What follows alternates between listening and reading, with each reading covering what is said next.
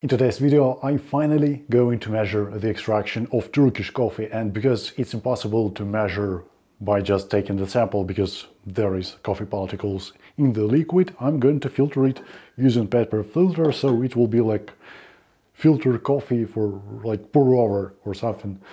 Because previously I've tried without filtering and it was like 4% and then it's failed out of range. And this video is going to show you what is the real difference between slightly rubbed coffee, like it's started to rub and it's still light in the center, just started to rub, and full rub, when it's fully rubbed, fully covered the central spot. Because in terms of taste the difference is huge, and in terms of extraction we will see now, and we will check what is the TDS of Turkish coffee. As for the setup, I'm gonna use one Jasmine because it's easier to control, 1.0 grind setting with the standard burn Kino M47, and I'm gonna use washed Rwanda, which is roasted for espresso, 14 grams of coffee. That way I'll be able to brew 140 here and have pretty big motion. So it's 13.8. Precision is key today. That's why I'm using slightly higher volume Jasmine, because usually I for such videos I use the smallest one in order to have like less amount of grinding. Let's brew at 180. In the second brewing there will be inertia, it will not cool down the adapter completely and it will brew faster. No, it's not started. Almost there. So like normal rub. First coffee is filtering. I will pour coffee in a cup after it's done filtering in order to see what's the weight of our coffee.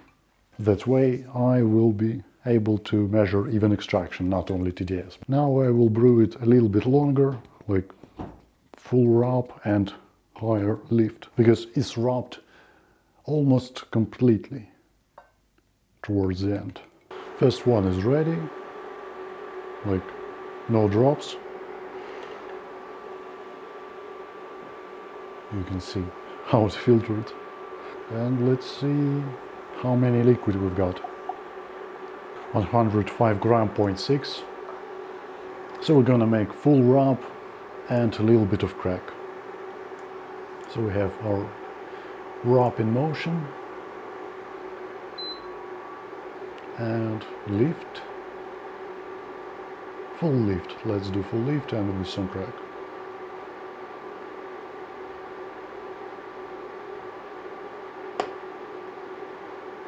So I will not spill it. Let's just make a full raise. So there was full rub and full raise. Not a huge difference. Around 235 to brew with the preheated. So the second one is still filtering. Let's check the extraction. Yeah, that's way cleaner than it was. And the result is smaller than I've got previously. Let's measure till 22 degrees Celsius. And let's make a sip of this coffee. Nice, relatively acidic, a little bit flat-ish. It's espresso roast, so we have 2.84. Nice berries in aftertaste, and overall it's like, okay, I would drink it, even in this format. Now let's check the weight. Is it similar or not? 0.5 grams less, not an issue.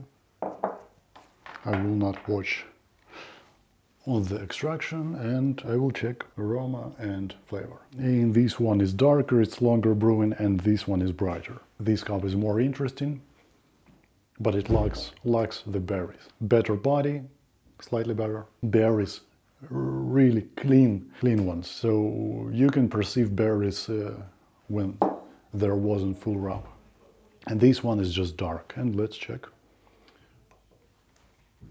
the extraction. So it's 2.9, which is 0.6 higher.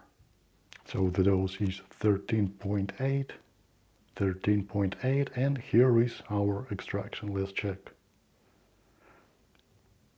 Normande Lunga probably will be more visible. So as you can see, there is some difference, but it's tiny, like 22.09 and 21.73. Not a huge difference, but it's here, and in terms of taste, it's very different. Faster brewing, I mean, not faster, but lighter foam color is better, at least for me.